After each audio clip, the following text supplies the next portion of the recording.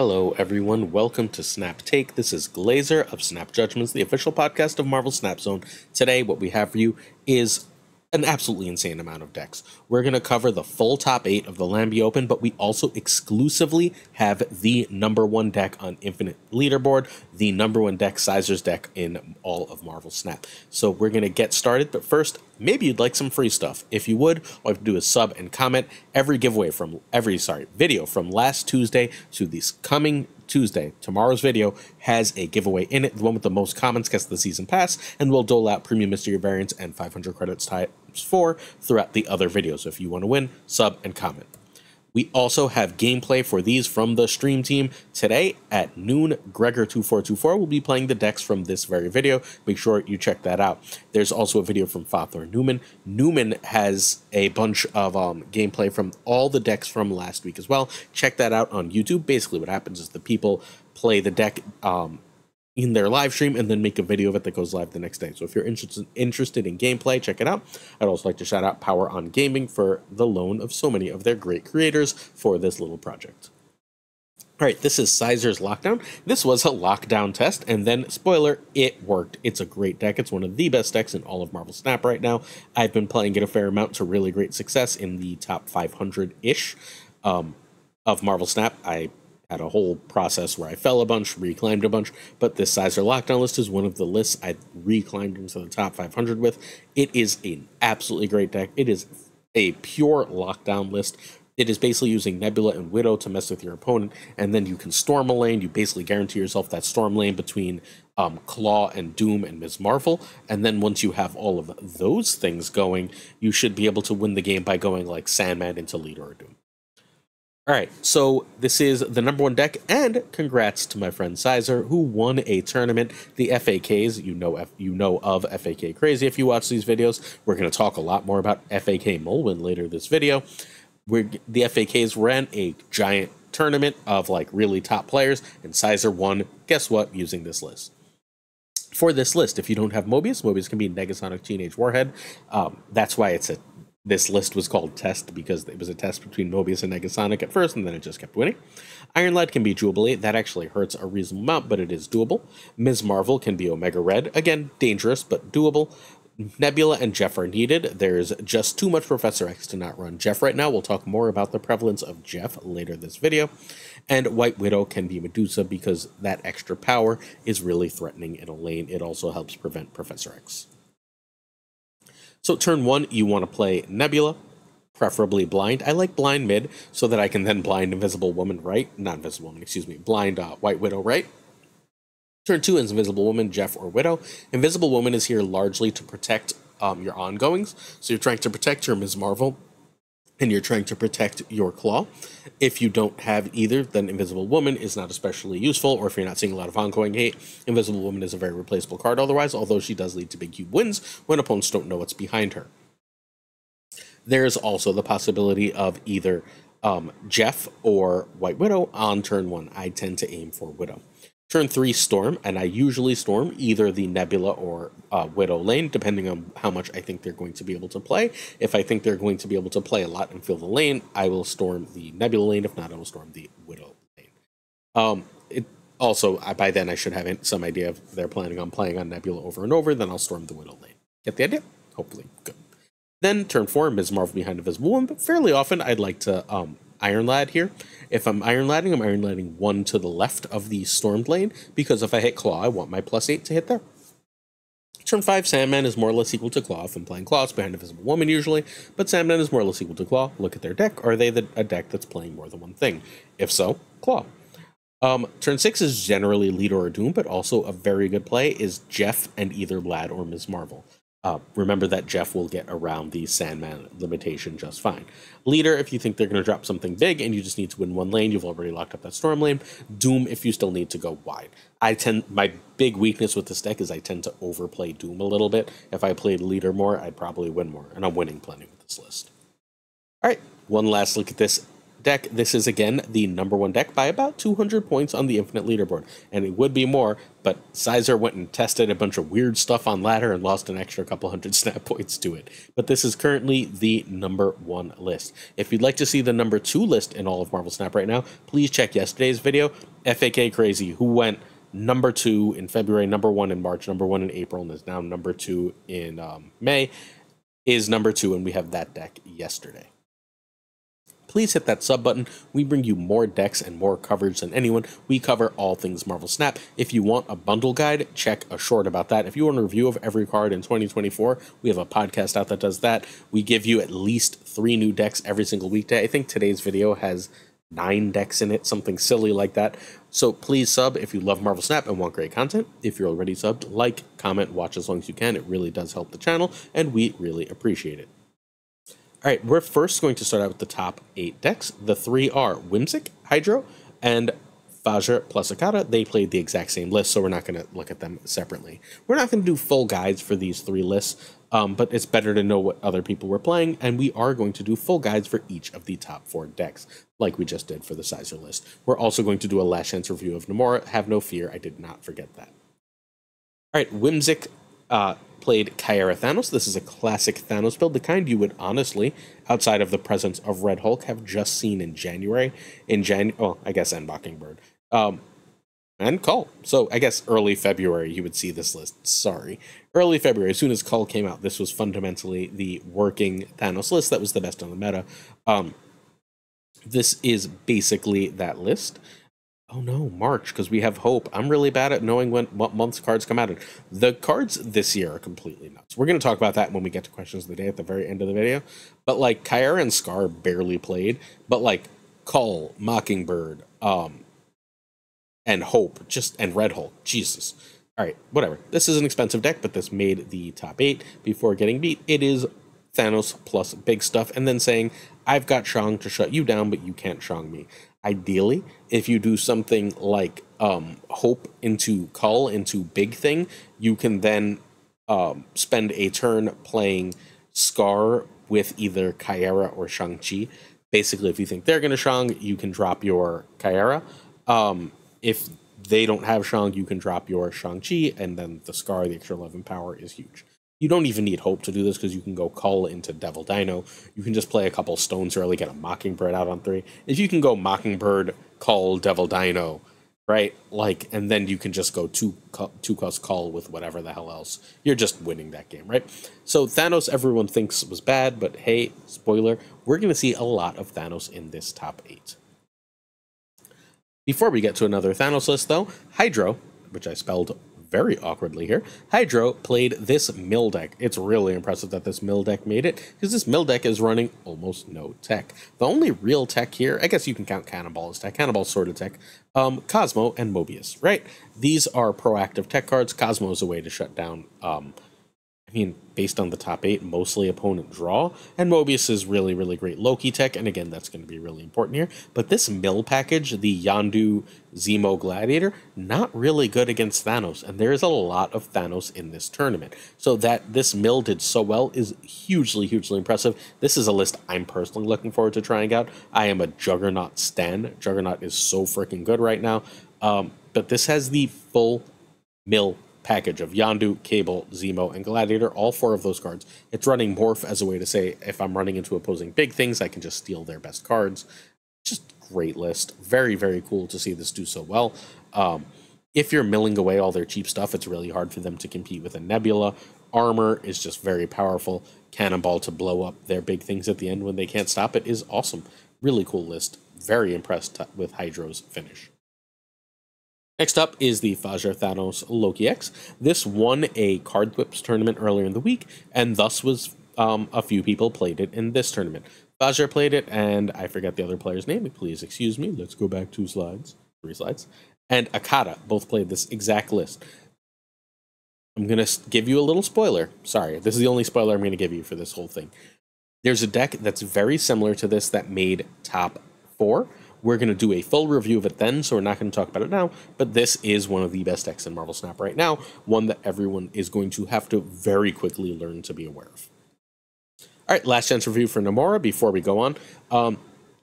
you have to skip Namora, I think, unless you're swimming in resources. It's not that the Namora isn't good, because Namora is a very good and very powerful card.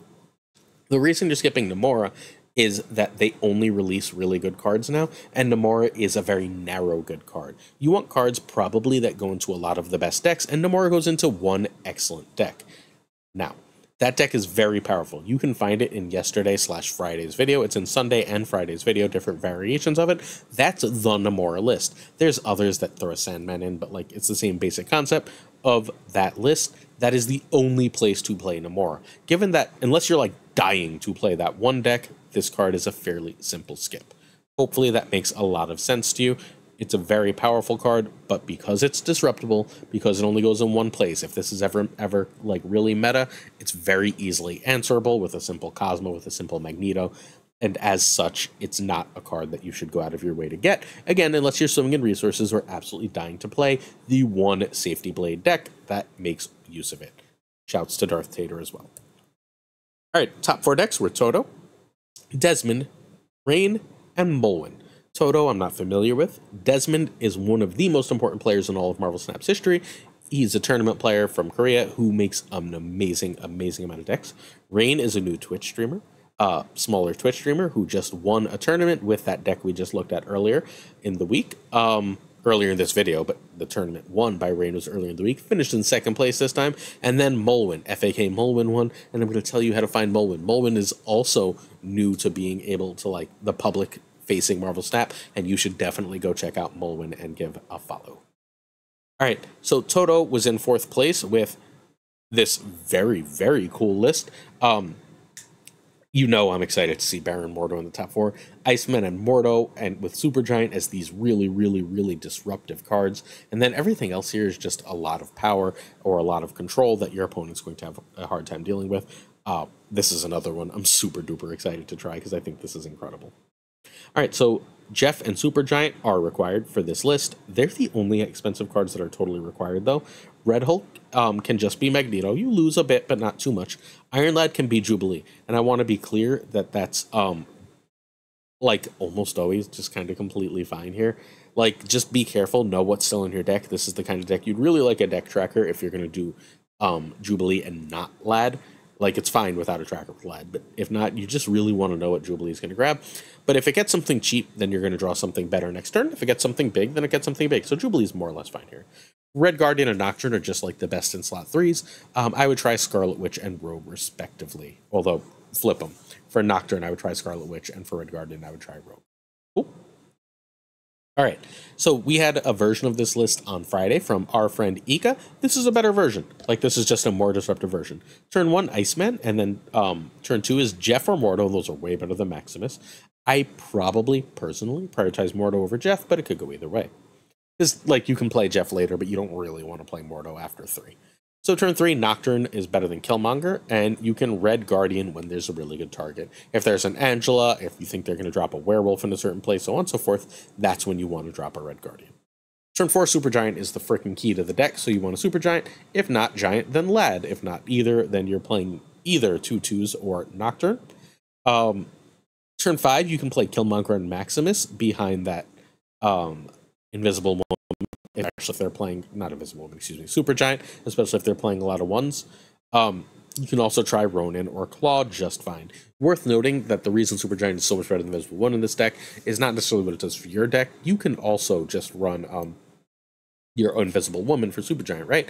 It's how disruptive it is for the opponent and how important turn 5 is for a lot of decks in the meta. If you play Supergiant, for example, Professor X is basically a dead card for your opponent, unless they had Ravonna. And that kind of thing is extremely powerful. Turn 6, Red Hulk or Maximus and a tech card. Or Lad with Maximus. Or you can just drop Ronin here. So one of the things you really like to do with this list is you would really like to, after that Supergiant, have Ronin in play. And then Ronin is huge or Claw is huge, right? And then you Maximus, pump up that Ronin, which is 6 power. And then with that, you can play Iron Lad, which could get a Claw, could get a Red Hulk, could get whatever. Could get a Red Guardian to remove an opponent's card, or just play the Red Guardian or Killmonger. You see how that works? There's so much power in it. It's really powerful. I love this list. Super cool. Props to Toto for the 4th place finish. Just love it. All right, Desmond was in third place with our top ranked Loki. This is not the Loki list that has been in the meta. This is the Loki Zemo list. And even then, it's an awkward version of the Loki Zemo list. This is not what I would have expected. There's no Shang-Chi. There's no US agent, which has been like a standard. And there is a Yondu, which has not been seen. This is basically saying I'm going to mill people out. And then, of course, it's going to run into a million Thanos lists and have a really hard time. But it says I'm going to mill you out and then play your deck. You don't have your cards. I have your cards. That's super cool and super powerful. Desmond is a brilliant player, and this is, of course, a brilliant deck. Again, Desmond is one of the most important players in the history of Marvel Snap. So you can find Desmond on YouTube at youtube.com/@DesmondKorea. Do me a favor, check out Desmond. You will not regret it. Desmond always just features the coolest decks. Loki, Zemo, and Gladiator required. The other cards can be replaced. Red Guardian can be Rogue or Mobius. Jeff is a requirement now because of Professor X being a card, but you can try Sentinel if you must. Snowguard can just be Maria Hill. White Widow can be whatever card generation 2. Personally, when I try this list, I am going to replace White Widow with US Agent, just so you're aware of where my head is at. I think US Agent's a better card than White Widow, unless you're running Nebula in a lockdowny list. All right, so turn 1, Quinjet is generally better than Snowguard for this list. Because if you're not going to Loki, you really, because of the cost curve, want to be Agent Coulsoning. And Snowguard is more or less equal to Yondu, and you have to determine. If you have Agent Coulson or Cable, then you almost certainly want a Yondu. If not, you want a Snowguard. Turn 2, Cable is better than Jeff, and that's more or less equal to White Widow. Cable really works for both game plans. Cable is one of the key cards of the deck. It works for both Loki as an extra card. It gives you information about your opponent's playing, and it works for the mill plan. Turn 3 is Coulson or Gladiator /Zemo. It depends what your plan is, right? I tend to go Coulson first. I'd like to save my Gladiator Zemo later, but that's fine if you play it sooner. I always play Gladiator before Zemo if I have both, because Zemo pulling out the cheapest thing makes Gladiator less likely to hit, and those are generally better than Red Guardian or Cosmo. Cosmo is almost certainly a turn 5 or 6 play for the games that you don't Loki, and Red Guardian is like obvious one to play. It's a tech card. You play it when you want a tech card. Turn 4 is Loki or Gladiator Zemo. Again, you can also play generated cards at this point. Generated cards are obvious at any point, so just play generated cards when it makes sense. Loki or Gladiator Zemo. Turn 5 is Loki, or obviously the second of those mill cards. So if you went Coulson, you would go Gladiator Zemo, right? With whatever else you could. And then turn 6, you're playing hopefully generated cards, because at this point you've basically played out everything else. That's how you play this list. It is really good and really strong. Props to Desmond for it. Honestly, like this is third place because it lost to first place, and it ran headfirst into a straight up hard counter, or this could have won the whole damn thing. All right, worth noting, there are 2 Zemo decks in the top 8, which is way more than anyone would have guessed. I still keep hearing that Zemo was like a mid card, maybe a miss. I've been arguing that forever. Zemo is his own archetype, and that archetype is good. There were 4 Shang in the top 8. Not every Thanos had Shang, and 1 non-Thanos deck had Shang. So the demise of Shang is greatly exaggerated. But what's really important here is that there are 4 Loki and 4 Thanos. Those 2 remain the scourge of the meta. We keep acting like they're dead. They are not. They are incredible. Mobius was also in 4 decks, which makes sense with all the Loki. But like, hey, it's time to start taking Thanos and Loki way more seriously, which means it's time to start playing more Mobius, which is going to push down Loki, but push up Thanos. Although Thanos Loki can just do both. What's really important here is that 7 of 8 of these decks feature Jeff. That's wild. I think Jeff is just a must-have card. This is a very Professor X heavy, lockdown heavy, location control heavy meta. Jeff is completely irreplaceable. Yes, even by Nocturne for these lists. I think Jeff is the most must-have of must-have cards. 7 of 8 of the top 8 lists had Jeff. Wow. All right, what you're going to let me know is anything else cool you see about either these decks or the stats. That's how you enter today's giveaway. You let me know something cool you saw in either the stats or these decks. All right, our number 2 deck is the Rain Thanos Loki Professor X list. This is the list we talked about earlier that I said we'd get back to. Guess what? We're back to it. There is one major difference here. Rain is running Red Hulk, not Magneto. When Rain won earlier in the week, he was running Magneto over Red Hulk by accident because last weekend's weekend missions had Magneto. He went back to Red Hulk and came in second place. This list runs Mobius. This list is generally like, it sort of counters everything, right? If you're facing Bounce, that Shadow King wins the game. If you're facing something big, Shang wins the game. Professor X gives you game against Hela. You have game against absolutely everything with this completely insanely good list. I've been playing it. I've had it made. It feels gross if you haven't played it yet. That Thanos rework cannot come soon enough. All right, you can find Rain at twitch.tv/RainSnap. Please do check out Rain. Smaller streamers, especially those who are playing really well, should get our support. So go check out Rain. Hopefully you find them interesting and let them know I sent you. All right, so this is just really expensive. Thanos is always really expensive at this point, which is part of why I really want that rework.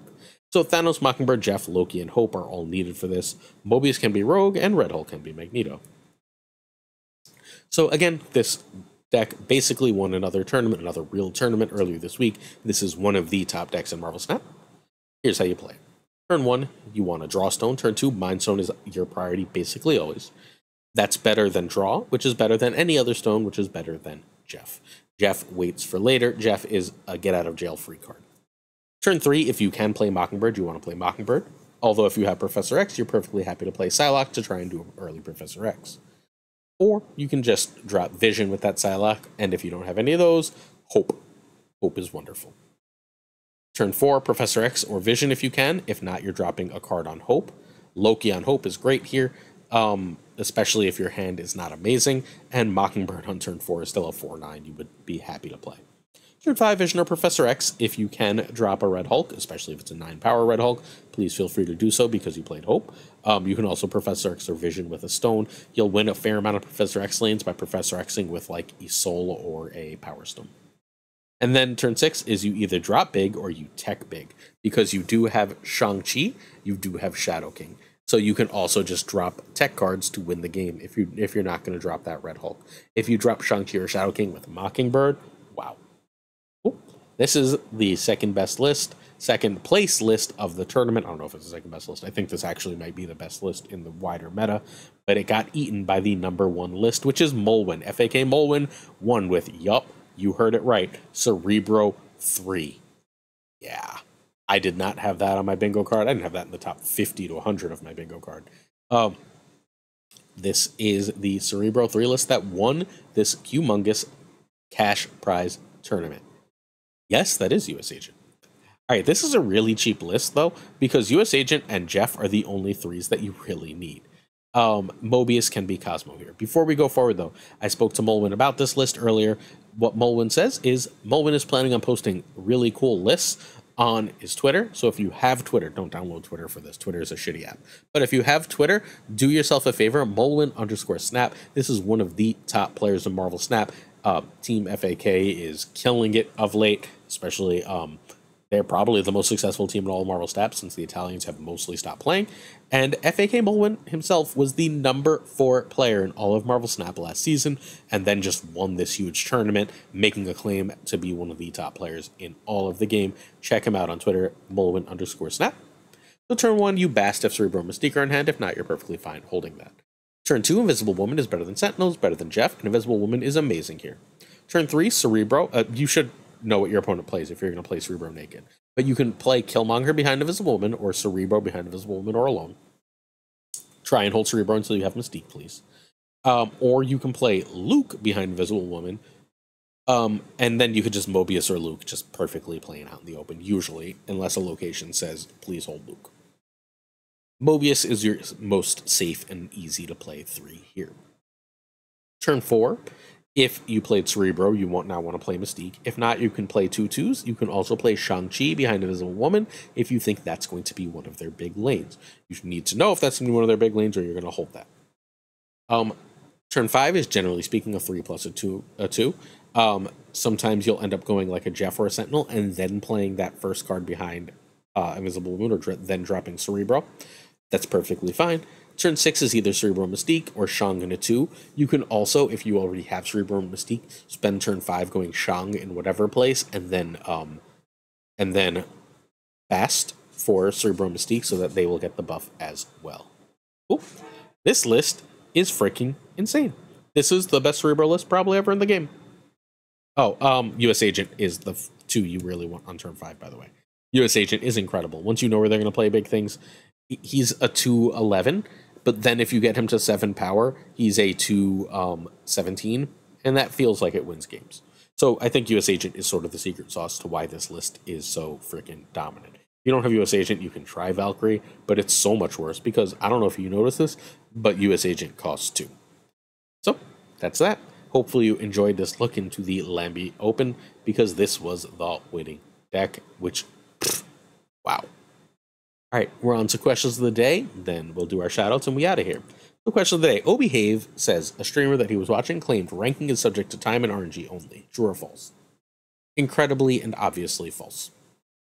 Now, you will climb, as long as you're above 50% with a positive Q rate, you're gonna climb ranking, right?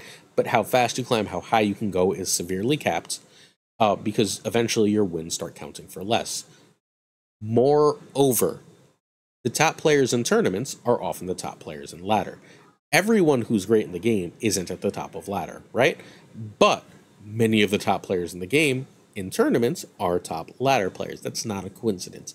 Being at Marvel Snap is a skill. Now, time matters. I'm going to tell you straight up. I spend a lot of time. I'm pretty good at Marvel Snap. I think that's fair to say. I am currently ranked 470 or so. I should be higher. I had one bad day or I'd be in the 300s by now. What are you going to do? But I'm ranked 470 or so. I've never tried to climb before. I usually sit around 10,000, stay in too long, test decks, try and learn things for the channel, so on and so forth. So, was I worse when I was doing that than I am now? No, I'm still the same person. I'm still the same player when I try, right? I'm still every bit as good as I was last month, except this month I've decided to take ladder seriously and climb. That's perfectly possible. That's true of probably many people. However, that doesn't mean that everyone who's ranked 10,000 can be ranked 500. Some people's natural skill level is what it is.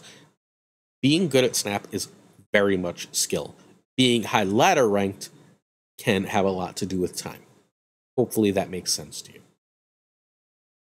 Blobby asks about games claim about all new cards being good now. Every new card is not good, but they try and make every new card useful. For example, even with the Grandmaster buff, I've been amazingly unimpressed with the card. The sheer locations that it requires are just obnoxious, and there's enough junk that makes its ability to work kind of complicated and obnoxious. But almost every card they release is good. They're clearly intentionally designing cards to be good so that you have to try and get new cards. Do you need all these new cards? Can you play the game without Nocturne and Red Guardian? Yeah, without too much trouble. So what you're trying to decide is what you like to play. For me, you're not like Cam says you decide what's going to be meta. I think that's, I mean, for like the top 100 to 500 people maybe, and not me. But like, sure. At that point, you could decide what's meta and go from there. But if your goal is to enjoy this game, I think you should figure out what you like to play and you're good at. Basically, see, when you climb, what is it you're playing with? And then think of what kinds of cards and decks go well with that. If you're like always winning with Wong decks, right? Like if you love Wong decks and you know how to snap and retreat really well with Wong decks, then Namora's a really good card for you. But if that's not the case, because that's your only deck, you don't want Namora. If you like move decks or just like really general good stuff decks, then you should probably have opened, and I said to, open for Nocturne. If you like Bounce, my advice was open for Sage. But if you don't like Bounce, and she's got a home and an occasional lockdown around the field deck, yes, but if you don't like Bounce, then Sage might not be right to open for you. What you need to do is spend the time identifying what you're good with and what you like, and then opening for that. Richie wants to know what kind of losing streak I have to happen before I change decks. And I almost never change decks because of a losing streak. I'm very stubborn. I change decks fairly often. I probably change decks too much, even while I'm winning. I very rarely get more than 40 games in with a deck. I'll change decks if I lose like 2 or 3 games in a row, if I'm not feeling good and the deck is doing what it's supposed to. If I can start to feel like the deck isn't working or the deck isn't right, I'll change decks right away. What I change decks for mostly is I start to get bored. Sometimes I'll win with a deck, and I just start to feel bored by it. I love Sizer's deck, right? But I started to get bored by it. I played it because I had a bunch of win 4 missions, and it's got 4s in it. So I played it for a whole bunch for that, and I climbed, and then I was like, but I'm bored with this now, because Lockdown's not really my style. It's playing 1 card a turn, which, if you've watched the channel for any time, you know isn't for me. So I changed decks. Could I keep winning with it? Yeah, I'd assume so, but I wasn't having fun, so I stopped. Horstronaut asks the best way to eat leftover pizza, and I suggest with your face. Heating it up in a oven or toaster is ideal, but when I want pizza, that's not an option. I microwave it. Oh. Sorry about that. I microwave it just out of sheer, I need pizza in my face when I need pizza. Also, it's driving me crazy. This has nothing to do with the question. People that are like, New Haven style pizza's the best. Please shut up. Go away. Like, just what are we talking about here? Like, New York pizza has had the best pizza for 100 years. Chicago casseroles are very good. They're very tasty. They're not pizza. Chill out. New York pizza is the only pizza. Move on with that noise. If you'd like your question read out in tomorrow's video, please leave one in the comments. My son is coming, so we are going to fly away through the last of this. So check out patreon.com/snapjudgments. If you want exclusive videos, we will have an exclusive Lamby interview up this week at the $10 tier. You also get the shoutouts in the video. And again, flying through because I hear my son wanting to come out. Abigail Giesland, Mandatory Burnout, Cables, David G. Wingfield, Direwolf, LAB, FaThorNewman, Good Dog Gamer, This Is the Way, Inc., Jane Every, Jaden Maldino, Kirtix Lee, Koiray, Pyrofros, The Goat Seeker, 10-Man Falcon, Doku, Ginger Prime, Philip Rakovich, Haplo, Kenny Loggins, Rob Silverman, The Bizza, Extra Fee, Skippy G, Tommy Nyquist, Snap Judgments League Season 1 League Champion, King of Bros, Black Dahlia, The Great Kazoo, Jessica Gamble, Ryan Wood, Kev C. Hoda, Luna Chris, Louis Antunes, Models, Mod Supreme, Darth Tater, Remus Etala, Brian Kaufman, Tristan H. Martin, Fuzzy Dunlop, Spectrumix, Hoot, Matt H., Mikey Hijinks, No Flex, Ocularis, Craig Starry, Pretty Chill, Seamus, who's been watching on time, Two Ties, whose deck got me to infinite, the Pirate King Tuccrr, the Homie Min, and of course Gunny T, where the T stands for. Thank you for watching. Told you this one was a big one. See you tomorrow for another Snap Take. Tomorrow we talk all about Sasquatch. If you're interested in that, check it out. Don't forget to check out the shorts for a bundle guide and more on that Last Chance review. Peace.